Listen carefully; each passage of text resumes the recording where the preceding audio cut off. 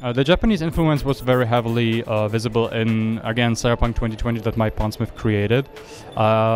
In it, the Japanese were kind of like considered the upper class of the citizens in Night City. Arasaka is considered to be the most actually powerful entity on the planet, because in the Cyberpunk universe, governments are still existing, but they don't really have that big of an influence anymore. For instance, the United States, they are still united, but they are not having all the states that they currently have, like some split apart from it.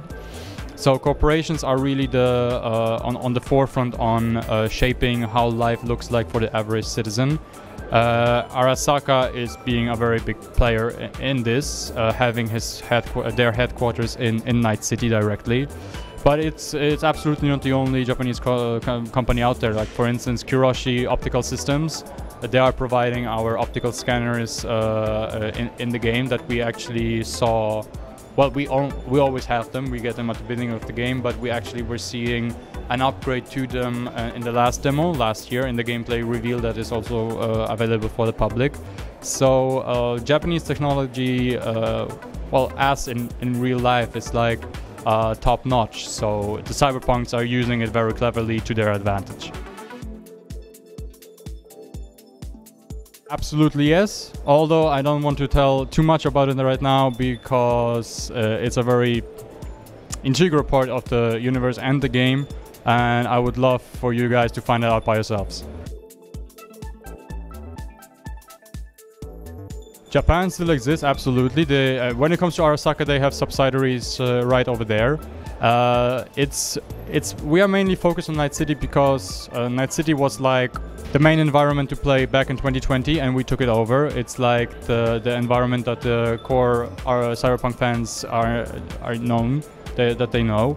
The world changed quite a bit.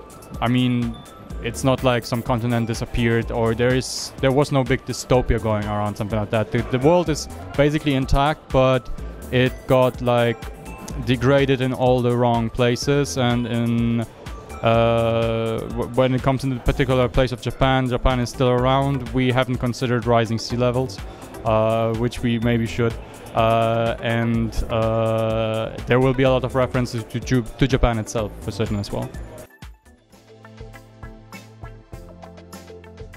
The thing with influences is that we are artists, we are storytellers, all of us. We are interested in pop culture, so we all read books, we watch movies, we play video games, and all of those things are influencing us as individual artists and storytellers. So they are indirectly shaping what we're doing with Cyberpunk.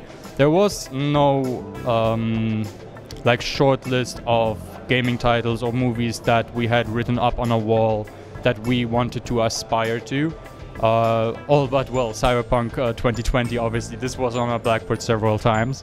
When it comes to manga and anime, certainly Akira was mentioned very often. Blame, for instance, I think as well. There's always like somebody mentioning something, hey, somebody did it like that back there, maybe this could fit in here. We are trying to use all the like source power in our brains, like in our imagination and memories, in order to come up with like solutions that later on we will sculpt and shape in a way that it will fit into our cyberpunk universe.